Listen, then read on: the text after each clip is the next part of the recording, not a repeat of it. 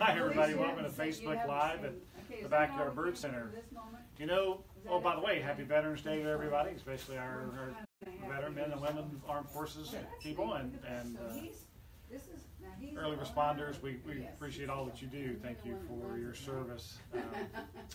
Every time I do a talk, from the time I was a Nature Center employee to now, speak to a lot of different groups from kindergartners all the way up, and when we talk about backyard bird feeding and attracting birds to your backyard, I always start with the basics.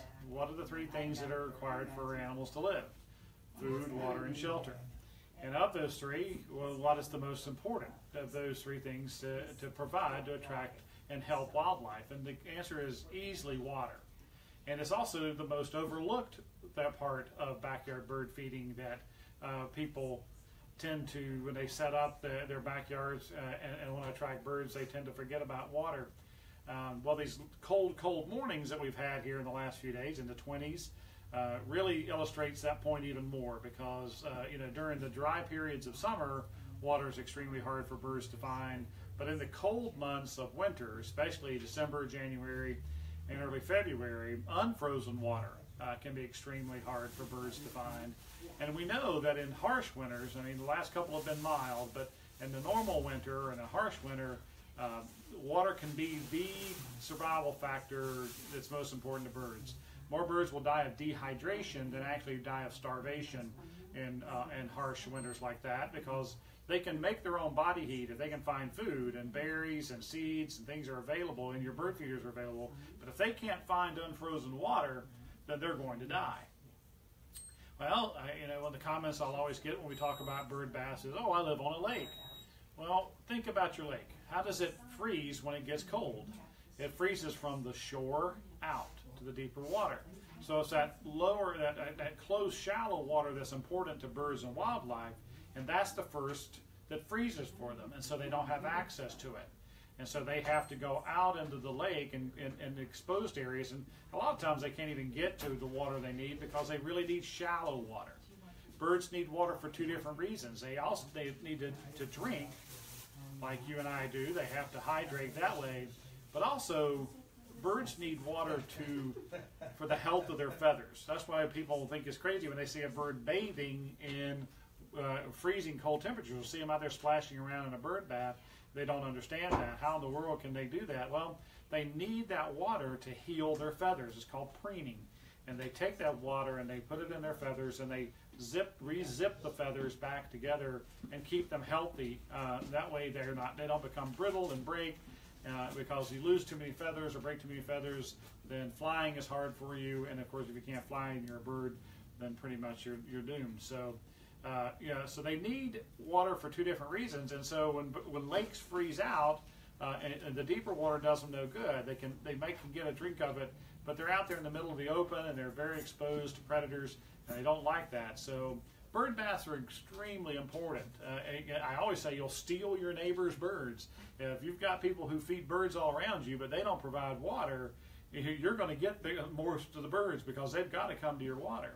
And not only will cardinals and chickadees and titmice and all the regular feeder birds need water, but also a lot of birds that don't come to bird feeders in the winter, like robins and bluebirds and cedar waxwings and mockingbirds, hermit thrushes, several species that are here in the winter months will come to a heated bird bath to drink and to bathe. So you'll get a greater diversity of birds in your backyard, not just when you're feeders, but from the bird bath as well. So what makes a good bird bath?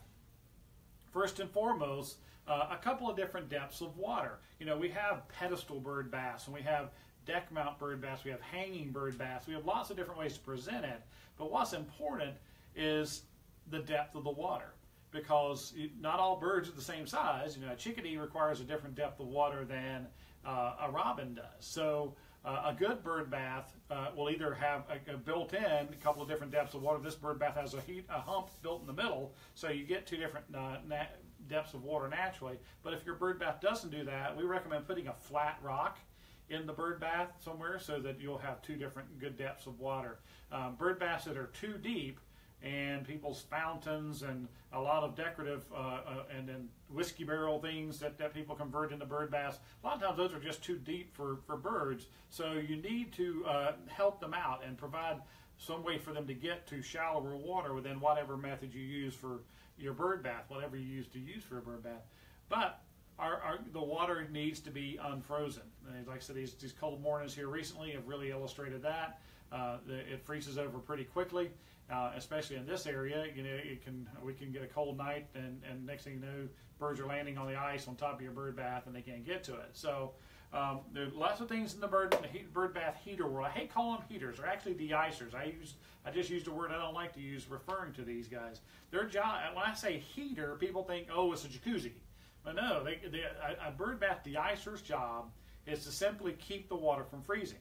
So when you plug these in, you can hold them in your hand. They don't get that hot. They're not a real heating element like you would think of traditionally to keep you and I warm. It's just to keep the water from freezing. And a good de-icer has a thermostat inside, and it goes on and off at 35 degrees, so it's not running during the day or on warmer days. And it only costs pennies to operate. So, you know, people think, oh no, it's going to make my light bill go up. No, these don't cost very much. They all have short cords. Pretty much all of them need to be plugged into an outdoor rated extension cord.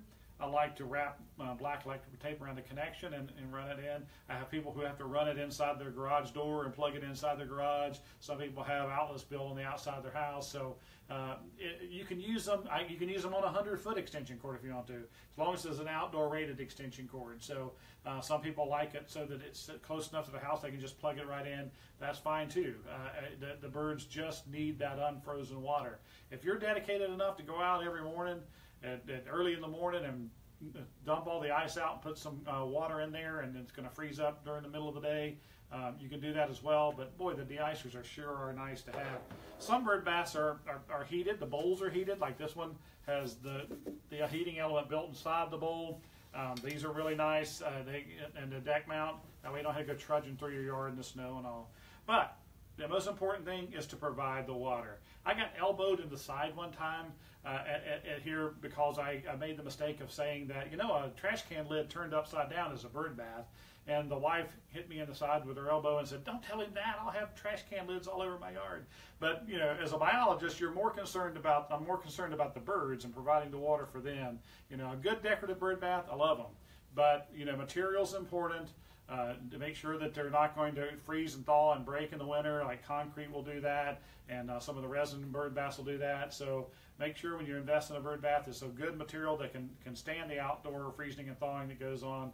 Get a bird bath de-icer, put it in there, and you'll invite so many more birds to your backyard, and you'll be helping them out survive harsh parts of winter. So, hey, that's it for this week. Send us in some ideas. Like the videos, share the videos. That helps us out. Until then, oh yeah, next week is the truckload sale. Don't forget that. That's next weekend. So, till then, come by. Let's talk birds. 2, 1. Would you like to learn more about wild birds? You might want to hit that subscribe button.